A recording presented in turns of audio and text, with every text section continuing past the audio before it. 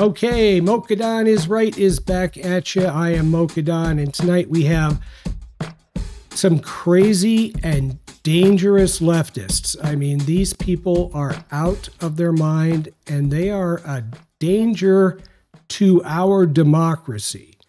Even though we are a republic, the states are in fact representative democracies. And the federal government is partially representative democracy, but we are a constitutional republic. Never mind that. Let's hear what the crazy people have to say. So we begin with Keith Olbermann, who we're adding to our repertoire, justifiably so. Take a watch. Oh, no. The conservatives on the Supreme Court are Trump's whores. Chief Justice Roberts is a Trump whore, and he can burn in hell. And Justice Alito is a Trump whore, and he can burn in hell. And Justice Gorsuch is a self-contradicting Trump whore, and he can burn in hell. And Justice Kavanaugh is a drunken abuser Trump whore, and he can burn in hell. And Justice Barrett is a handmaid Trump whore, and she can burn in hell. They are corrupt. Wow.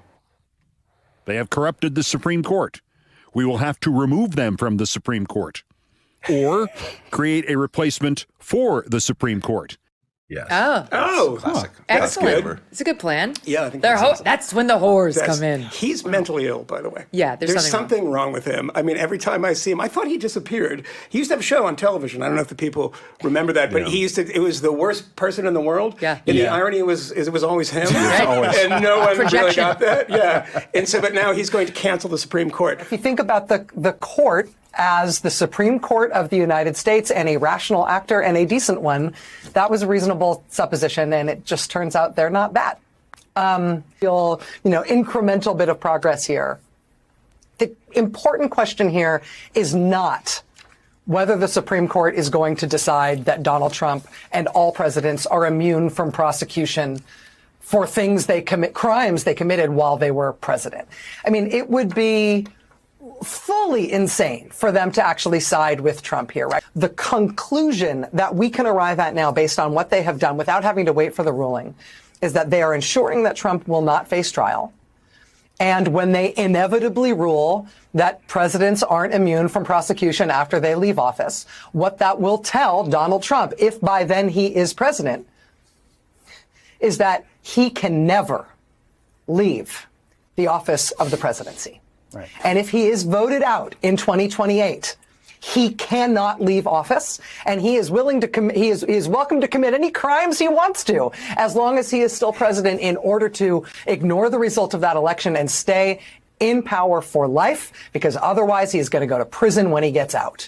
They're the most racist, xenophobic, anti-immigrant, anti-gay geodemographic group in the country. Second, they're the most conspiracist group. QAnon support and subscribers, election denialism, COVID denialism, and scientific skepticism. Schaller later added he believed rural America doesn't believe in a free press, are more likely to be white nationalists, and more likely to be Christian nationalists. What it says is that they are corrupted political actors who act in bad faith. The reason why people like Mark and people like Dahlia seem to have a crystal ball is because they're real, because they're realists, and they understand the court for what it is. And at some point, people in the media, people at home, and people sitting in the White House have to stop pretending that the Supreme Court is some kind of benign, trying to do its best institution, and start to realize that there are 6 Republicans, not conservatives, Republicans on the Supreme Court who view it as their job to help the Republican Party. And until we do something about that, until we take away that power, until we draw the line on them there, they will continue to do this. They will help Trump. They will take away abortion rights. They will end affirmative action. They will liberalize gun rights. They will do all of it until we stop them. And somebody needs to start listening in the higher echelons of the Democratic Party, because we will keep losing every day we allow these 6 Republicans in robes to rule over all of us. Okay. Well, I don't think we need to go too far into saying that these people are insane. They are crazy, but the point of bringing this out was that they aren't just crazy, they are dangerous. Is there anyone out there who thinks that this group of people wouldn't lock you up? Do you not think they would load you into trains? They see you as vermin, especially if you're a white rural person. I'm as far on the right as anybody I know. And I think I have never met a white racist. And I have talked to one once. I think it was in 2013 doing a loan application. His loan was declined. So, I mean, obviously, Keith Olbermann is insane. He's mentally ill. That's obvious. Rachel Maddow is not mentally ill. She's a sycophant leftist. And obviously, she thinks Donald Trump is going to win the election. So for all of the democracy that she's trying to protect, our democracy, right? We have to protect our democracy. Ignores the fact that she doesn't care that he's about to get elected president of the United States. And he's going to get elected president of the United States because the agenda of the left has been a complete and abysmal failure. This bizarre idea that the president of the United States is not immune from post office prosecution. Well, perhaps he is and perhaps he isn't. The Supreme Court has never made a ruling on that. That's probably why they're taking the case up. It's a novel constitutional question. But then consider for a moment, if the president's not immune, Barack Obama killed 2 American citizens without any due process whatsoever. One of them was a complete innocent, a teenager, and he was murdered by Barack Obama overseas with a drone strike. I personally didn't have a big problem with that given the circumstances, but seriously? You want to be able to charge Barack Obama with murder? There's no statute of limitations on murder. Joe Biden committed all kinds of felonies, having documents in his garage so that Hunter could rifle through them. This is ludicrous. Joe Biden has committed felonies while he's been in office, in my opinion. And then you've got all the bribery. I think he's going to get impeached for that. He's not going to get removed because the Democrats would never remove one of their own. And you need how many votes? 67 votes to remove a president from office in the Senate. 67. You only need a majority of the House to effectively indict. An impeachment in the House is effectively an indictment. And we can see from Donald Trump that you can indict a ham sandwich, as they say. Donald Trump's been indicted. He's never been in any way, shape, or form convicted of a crime.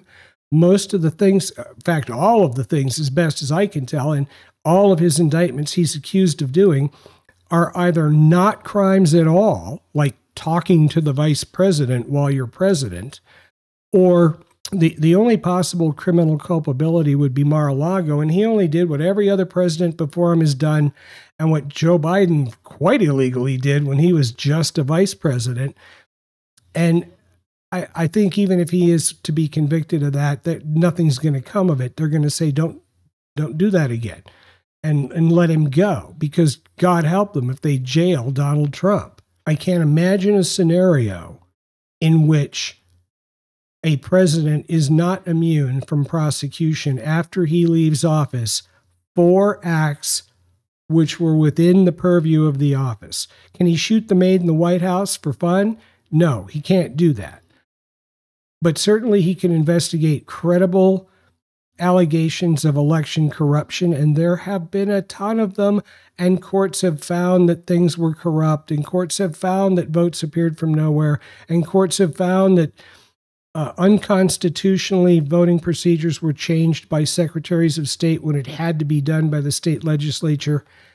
So there was a lot wrong with the 2020 election.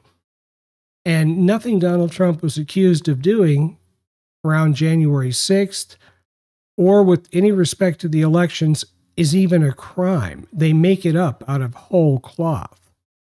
The Supreme Court, while they're going to set the boundaries, they are going to have a ruling, and it will find that presidents are immune from post office criminal prosecution. because that's just necessary. As Donald Trump says, you can't have a president second-guessing himself as to whether or not he's going to get prosecuted by the opposing party.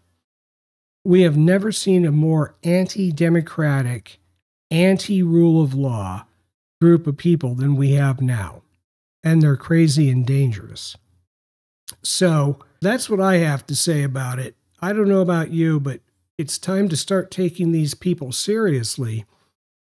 They are tyrants. They want to impose tyranny.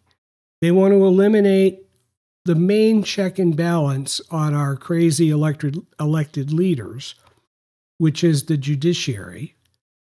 They want to magically change the Constitution. And they don't care that the Constitution says it takes 38 states, 3/4 of the states, 38 states, to amend the Constitution. It takes 38 states to call for a constitutional convention.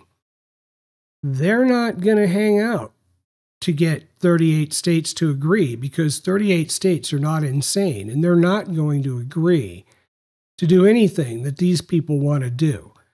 But these are the people that are feeding the BS to the ignorant who aren't paying attention, and they are dangerous.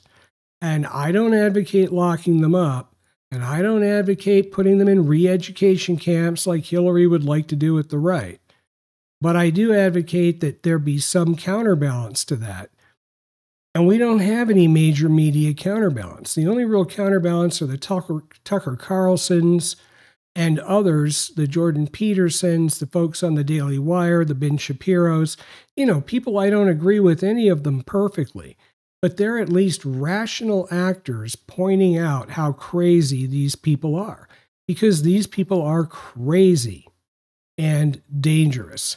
Anyway, that's it for today. Please like, comment, subscribe. We need your help. We're a small channel. And God bless. Thank you for watching the show. You have a fantastic week.